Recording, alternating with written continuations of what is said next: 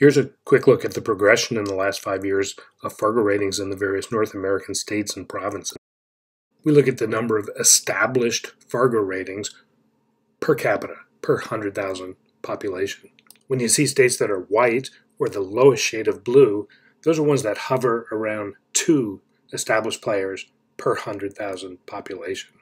For perspective, populations of 10 million like New York City or state of Arizona or state of Michigan, this would mean 200 players. And then the next 3 shades of blue go up in that same 10 million population to 400 players, 1,000 players, and 2,200 players. We had a head start in the state of North Dakota because we've been collecting games for 6 years by the summer of 2015. Minnesota had Midwest Pool Players Association events, MPA events run by John Stitch. Pacific Northwest had a lot of Western BCA events. Chris Bondi in Wisconsin facilitated data gathering from a lot of venues with My Pool Stats. Ken Jennings was instrumental in getting Fargo ratings going in Oklahoma. We worked a lot with the Arizona Ratings Committee, switching from their rating system over to Fargo ratings. A lot of historical CSI tournament data came in.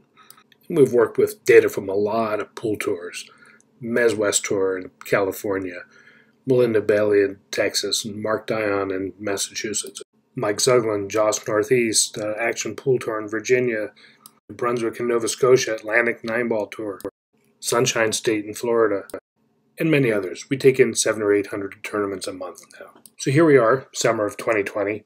The states that are in the darkest blue, most players in most tournaments have an established Fargo rating, and you can count on it.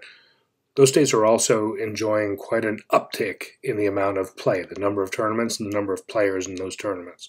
Some of the states in intermediate shades of blue can still have a fair number of players with established Fargo ratings. Florida, for instance, has 2,200, Texas 3,000, and California 1,800.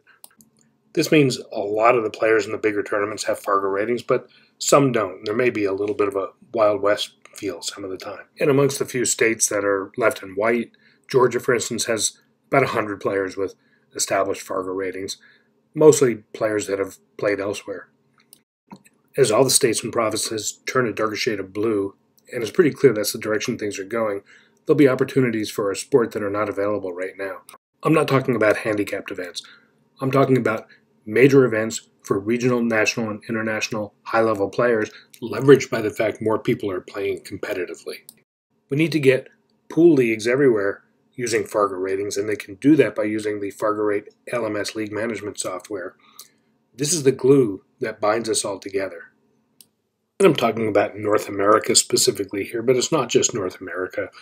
New Zealand is blue, Australia is blue, a handful of countries in Europe are blue. Pool's on a path, and that's a good thing.